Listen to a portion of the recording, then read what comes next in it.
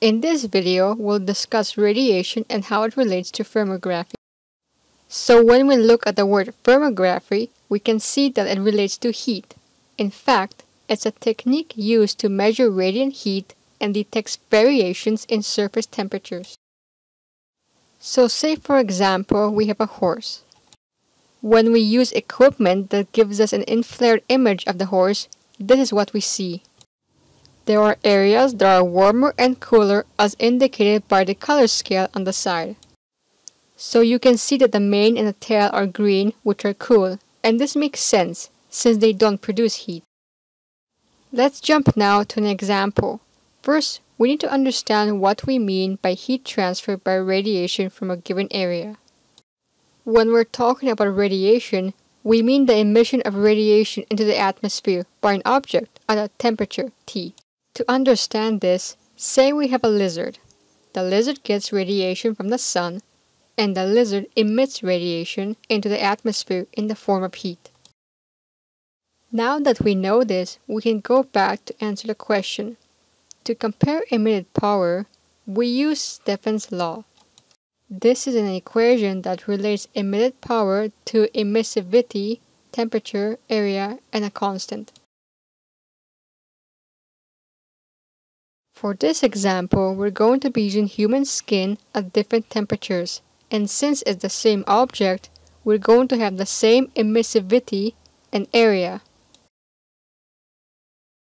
When we make a ratio and compare the two temperatures, emissivity and area cancel out. So you can see that we're just left with temperatures. Notice that it's in Celsius, and we need to convert this to Kelvin. So to convert Kelvin from Celsius, we need to first know that 0 degrees Celsius is 273 Kelvin. So to get Kelvin from Celsius, all we need to do is add 273 Kelvin to our temperature. This gives us 308 Kelvin and 305 Kelvin, and we can work with this. When we plug the values in, you see we get a fraction, but we want percentage. We're going to have to do some conversion, so be sure to pay attention. What we do is that we want the percentage change. So to get the change or increase, we take our original temperature minus our new temperature. This gives us a decreased number. We divide this decreased number by our original temperature and times it by 100% to get a percentage. And for this example, we get 4%. Here's a similar question. If at this time, a small area of landscape is emitting radiation at different temperatures. We can do exactly like before, being sure to first convert to Kelvin.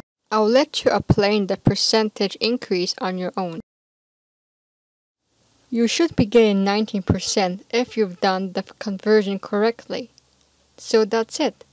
Hopefully this helped in understanding the concept of thermography.